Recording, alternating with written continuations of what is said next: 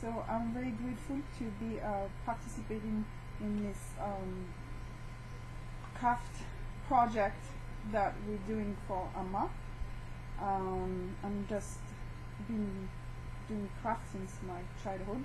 Very little, I was using my hands to do things, and I learned lots of different techniques through the years. And now now that the group is starting to do that, and the project we like to do is teach them to women in India so they can learn and make a living out of it. And I will be serving Amma.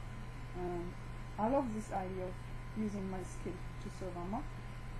I also love the idea that we have is to use all the leftover trash, the recycling, and use it for something else, like t-shirt yarn and plastic project, and we probably have more than that.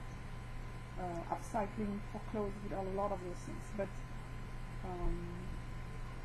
and it doesn't have to be a recycle only, but that's also a nice way to embrace the whole idea. And yeah, those are two ideas I like very much, is to serve Amma in this way and then serving the earth.